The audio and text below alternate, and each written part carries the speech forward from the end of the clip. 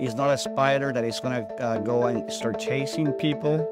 It's a spider that it spends most of the time on a web. Females are the ones that they often build those beautiful webs. So it doesn't really pose a risk for people. Welcome to Extension Out Loud, a podcast from Cornell Cooperative Extension. I'm Paul Treadwell. Recently, the Joro spider has gained some attention in the news.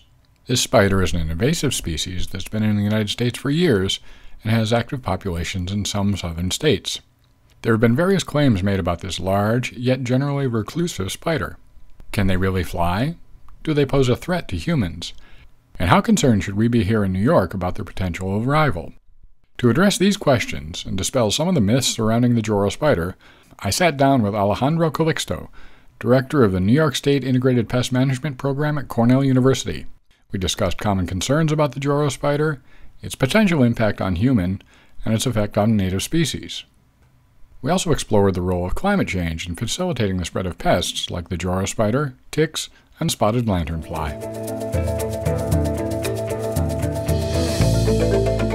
I'm Alejandro Calixto. I serve as the director of the New York State Integrated Pest Management Program. We're part of Cornell University. Well, thanks for joining me today, Alejandro. Thank you for the invitation. And we're here today really because in the news we've heard a lot about this invasive spider that, while it's not in New York State, has certainly made headlines with it being able to fly, and it's huge, and people are sort of wondering what's going to happen when it comes to New York State, if it comes to New York State.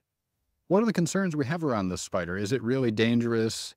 It's been said it's venomous. What does that really mean? So if you could help us understand the Joro spider just a little bit. Sure, Paul. Yeah, so first of all, it doesn't pose any threat to humans. Mm-hmm. I have to start saying that every single spider has venom. Mm-hmm. So from the small spiders that you see in your kitchen to the Joro spiders to tarantulas, they have venom glands. Mm-hmm. And they use the venom to secure and paralyze the prey and as a defense. So Joro spiders, they do have a venom, but that venom is proportional to the prey they're trying to capture. So it won't pose a risk to humans. It's not a spider that is going to go and start chasing people. It's a spider that it spends most of the time on a web. Females are the ones that they often build those beautiful webs. So it doesn't really pose a risk for people right now. And just as I was getting ready to talk to you, I read a quick thing that said they're kind of bashful. They don't really seek out human interaction. Is that true?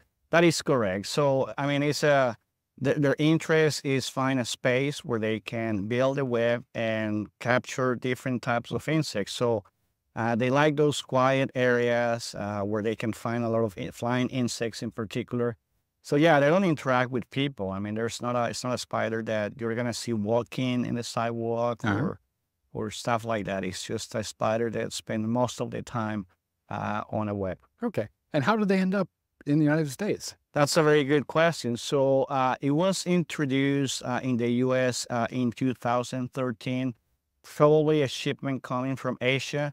Their native range goes all the way from India to Japan. Okay. So if you look at the map, it has the conditions in terms of climate conditions are similar. It got in Georgia at some point. It got established. There's populations established in Georgia, and it has moved into another states. But it doesn't disperse as insects. Some insects like spotted lanternfly. So it's really slow. So it will take a lot of time to move to another states, including New York. So we might not see any of these spiders for the next 5 or 7 years. That is hard to say. I mean, there might be some accidental introductions, but to see a population the size that we've seen in Georgia, in South Carolina, it will take many years to really see the presence of that spider. So yeah, it might take a few years before we can see a spider like that here in New York. It does bring up the question, though, when a new species moves in, so when they're moving into Georgia or the next state up, they're not entering a vacuum. They're moving into territory that's already occupied. So are there damages that just the simple expansion of the range of this spider can have on some of our native population or some of the population that's been nativized? Yeah, that's another really good question, Paul. So yeah, invasive species, they have to go through, there's biotic and abiotic factors that basically determines the success or not or unsuccessful establishment of an invasive species. In this particular case, there were some environmental factors that allow a spider to establish. Those include the habitat, the prey availability in that area. So in theory, it's probably using the space and other resources that native species are being using. So right now, it's really, there's a group of people working in Georgia and South Carolina looking at the environmental impact of these spiders. So in theory, it might have a negative impact. It might impact some native spiders in the Southeast in particular. There is a similar spider that is native, which is the golden silk or orb weaver, which it has constructs the same web, uses the similar habitat, and that's the one that we suspect it might have some impact in those native populations. So I think, just in listening to you talk, Alejandro, I think one of the messages is, well, there are a couple messages. One is don't panic if you see a spider. The second thing is it could be a native spider that looks similar to the invasive spider. So your first action probably shouldn't be to kill it. But if you have a suspicion, if you have uncertainties about the spider that you're seeing or the insect that you're seeing, what should someone do? Yeah. So yeah, first of all, the first thing that people should do is confirm that it's a Joro spider or not. We don't like people to go and start killing spiders without knowing what they are, because they play a very important role in nature.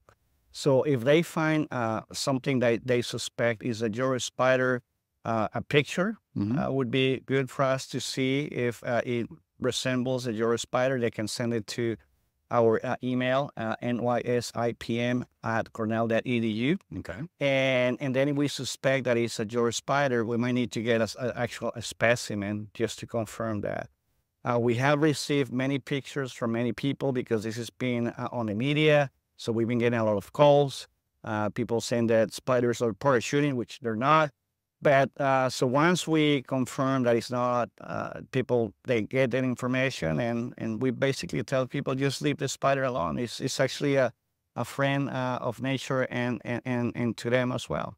So you mentioned parachuting. I just want to loop back to the whole concept of, I've seen the headline about the flying spiders. So what can you tell me about Joro spiders and their ability to fly or not fly? Right. So all the spiders, as they produce venom, they have venom glands. They also have cell glands. So every single spider, they have the ability to produce cell. So the cell is used for building a web or making the egg sac, etc., etc. There is a particular type of cell that is being used by some species to move from one place to another. So it's like a thread. They throw it in the air, and then it gets attached to a structure like a tree. And then they zip line. That's how they move from one place to another. But they don't have parachutes. We're not gonna see spiders falling from the sky, as the media has claimed recently. People might see not only Joro spiders, but any other spider just doing the ballooning. That's the technical word for that. It's just the way spiders disperse. Typically in the spring is when we see that, but also in the fall. Just when they start getting ready for overwintering. So not going to be flying in through our windows and attacking our pets or anything like that. No, not at all. So the other question about these spiders and the world we're living in now is there any impact that the shifting climate that we're experiencing, is that helping in the dispersal of these sorts of things? How does that impact Joro spiders or any other invasive that we might see here in New York State? And if you could talk about the spider first, then we'll get to some of the New York State things that we're experiencing now. Sure. Yeah, so temperature is a very important factor for insect and spider development. Mm-hmm. So if you start increasing those temperatures, you might allow some species to reproduce faster, probably lay more eggs. Mm-hmm. And even if they have more than one generation per year, they can add an extra generation. So yeah, climate has a significant impact on particularly on insects and spiders. Now that attached to climate change, it might not sound really important, but if you look at a pest Mm-hmm. that in the past used to have 3 generations per year, now we're seeing some pests that they have up to 4 and 5 generations per year because we have warmer falls and now a mild winter, and also the spring is warming up much earlier. So that really poses a problem if it's a pest that has impact on a commodity. Then if you don't have the tools, you might need to use a pesticide, right? So you're adding an extra pesticide application. Of course, that moves equipment. You're increasing production of carbon monoxide. And also you can create resistance because you're adding more sprays to the same pest through that season. So it is very complicated. For invasive species, it's actually a very important factor for establishment and spread.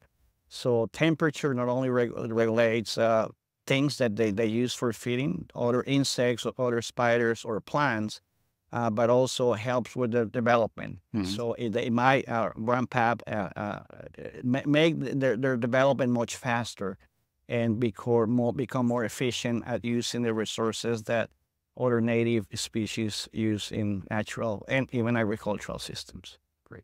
So I want to be mindful of the time here, but before we wrap this up, since we've set Joro spiders aside, they're not a threat, they're not going to fly through our windows. What are some issues that are happening here in New York State that are indicating people should maybe give a little attention to things? Maybe let me try to rephrase that in a way that makes more sense. Are there insects that are coming into the state now that we should be concerned about that we didn't have 5 years ago? Well, yeah, of course, the spotted antlerfly is one of them, and maybe one of the reasons that we've seen that quick spread and establishment is the climate change. So particularly during the winter, last winter, it was a mild winter. We noticed that the oviposition of the spotted lanternfly was extended, which is translated into more eggs that are going to hatch out, or they already hatch out in the spring. So we're starting to see high pressure in some areas that we were probably not expecting in this year. So spotted lanternfly is one example, not an insect, but a related organism, ticks. So ticks, as many have experienced that this past winter, we had days in December, January that it got really warm, and we see ticks very active. So temperature regulates the activity of these organisms. So we're going to see a lot of activity, which is being translated. They're going to be attaching to animals, including humans, and they're being dispersed more efficiently. And that is translated into increasing in the numbers across the state. So we really have to be more vigilant with, ticks in particular. That's an issue for us. Mosquitoes, of course. And of course, there's different pests that impact agricultural systems that in the past were possibly an issue, but now their impact is probably being increased due to climate change and changes in temperature and humidity and other factors. There's just one thing you said, ticks are not insects. What are ticks? So ticks are under, they're arthropods. So they're under the same kind of group as insects. They are arachnids. Okay. So ticks are closely related to spiders. Okay. And so they have 2 body parts and 8 legs or 4 pairs of legs. And their mouth parts, they're called chelicerae. So either a tick or a spider, they have very similar mouth parts. So versus insects, they have 3 body parts and they have 3 pairs of legs or 6 legs. Awesome. Well, thanks for clarifying that. So spiders are really problematic then. No, we don't want to cast aspersion on all spiders. Subspecies that are ticks are problematic. Yeah. But Alejandro, thank you very much for taking your time. No, thank you, Paul, for the invitation. We'll certainly include links to New York State IPM so that people can find further resources. Thank you for listening to this episode.